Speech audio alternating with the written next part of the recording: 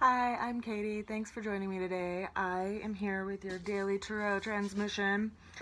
We got some big dogs today, and it honestly does not surprise me at all because we have a new moon that went into effect yesterday at 9 p.m. I just put up a new moon reading on YouTube, so if you are interested to see how this new moon will be bringing transformation in your life and you know what your rising sign is, go check it out and give me some feedback. I would love it.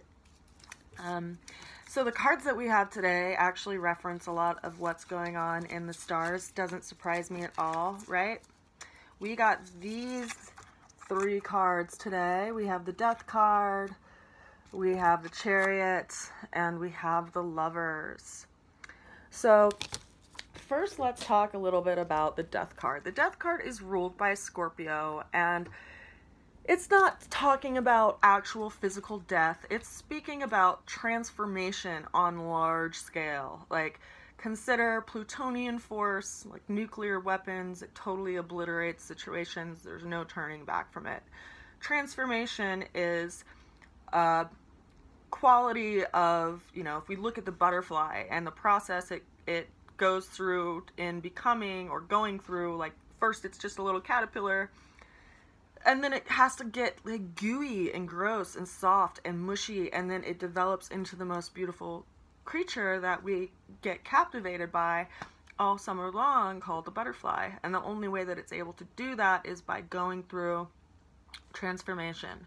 And right now we are all going through a transformation on a pretty large scale. We have our new moon in Scorpio today.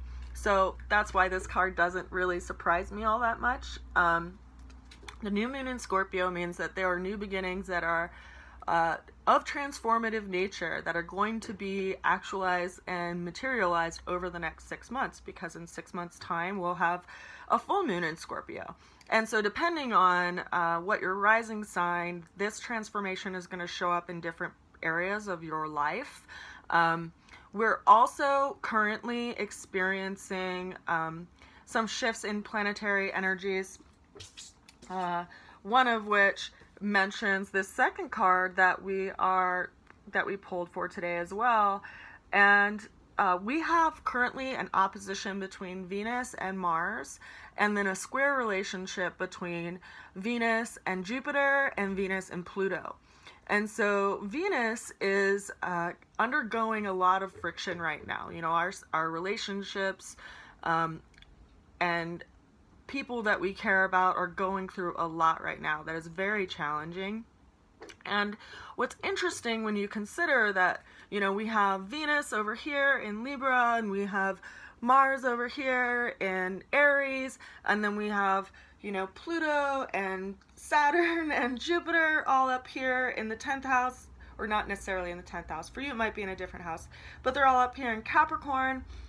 The fourth peg of the table is in Cancer, and there's no planet sitting in Cancer, but it's a telling of where we're going to find support and stability and what needs support and stability in our life. And Cancer, in its traditional rulership, governs our relationships, our family, our tribe, and this card governs Cancer.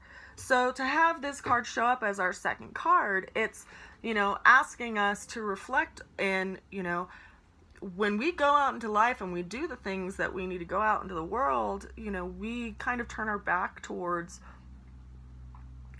our tribe, because we have to leave the actual village to go out into the world and do things. But it's important to go back and visit the village, and to consider, what is actually driving us to go out into the world, and what's important for us, what relationships are important to us, and what needs to be nurtured right now amidst all of this change that's happening right now in the world. So this is telling that there are some big shifts happening right now that is, what is calling us. Like there's some inner dialogue as far as like what actually drives us to go out into the world that's being transformed right now. The third card that we have for the day is the Lovers card, and the Lovers card is a card that is associated with Gemini, and it's ruled by Mercury. And Mercury right now is about to come into conjunction with the moon. And Mercury is all about how we see things and language and communication. And so you have this meeting of, you know, new beginnings and this planet that's all about messages from the gods and communication. And those are in opposition right now to Uranus, which Uranus has been creating a lot of change for the last year and a half. But what Uranus does is it's kind of like that lightning bolt energy that comes in and lights up the sky, and new things can be seen, and then things that are outworn and preventing us from actually having progress in our lives tumble to the ground, and we see what's actually there and what's essential for us to do in life. So having this opposition between Uranus and the moon and Mercury is like an epiphany, like a lightning epiphany or lightning communication, some kind of way that we're either seeing things or hearing things that greatly transforms our direction and where we're moving forward in over the next 6 months. So having, you know, 3 major arcana show up in a 3-card reading is like 3 for 3. Major arcanas in the tarot are life lessons that we don't get to just like casually walk away from. They're things that create big shifts and understandings in how our lives go and the direction that our journey goes. And so we are quite literally in a pretty big time of transformation right now. If you want to hear more about astrological transits that are happening, I invite you to go to my YouTube channel. I just put up a video about that today that briefly describes it. If you'd like to get a snapshot of how these transits are affecting you personally, we can set up some time to do that if you'd like. But I just wanted to say I think it's really interesting and cool that these cards showed up today, because we're all actually experiencing these transits in a really profound way. And keep in mind that with us having a new moon, became new moon last night at 9 p.m. and so we're planting the seeds for something that is greatly transformative in our lives today, and we will see it manifest over the time that the Scorpio goes through the phases of the moon, and the moon moves through all of its phases, but Scorpio won't be full until April. So the seeds that we're planting right now, we will actually see them manifest kind of in spring. Like if you consider like the seeds or the trees and perennials right now are drawing all of their energy inward towards their roots, and then they'll be coming about in the spring. It's a very similar energetic to what we are all experiencing right now with the transformations that are being planted in our life at this moment. So I encourage you all to use language around things that you want to create that is positive and is open-ended rather than it being limiting and negative, and to consider that it's only our own sense of perspective that actually limits how we manifest in the world.